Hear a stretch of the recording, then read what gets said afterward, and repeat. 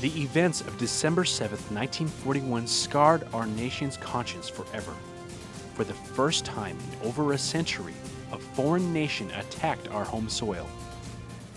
We reacted with fear and began one of the largest forced human migrations in human history. A young Japanese American was living in Hawaii at the time of the relocation. The only one that got displaced was my dad. But they sent him to Santa Fe, and it was like a prisoner of war camp. They called it an internment camp, but he wasn't accused of anything. He didn't do anything. He never went back to Japan. Despite the discrimination Japanese Americans faced, Rocky decided to get involved with the war effort. And then when the call came for volunteers to form this 442nd Regimental Combat Team, I felt that if I volunteered and proved to them that I was a good American soldier, they would send my dad home. But it never happened.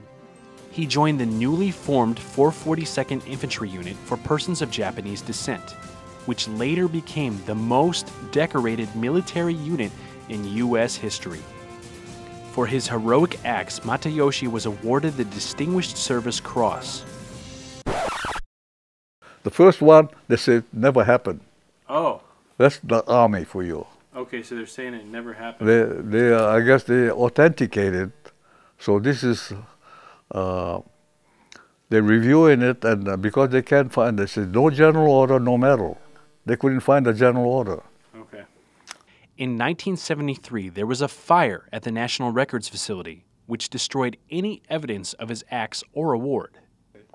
Now, the Army is making up for lost time and making efforts to recognize the acts that were done by Japanese Americans in World War II.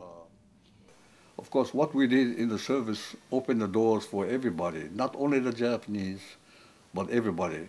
Yes, sir. You know, white, black, blue, anybody. Reporting from the 416th Theater Engineer Command, I'm Army Sergeant Jeremiah Richardson.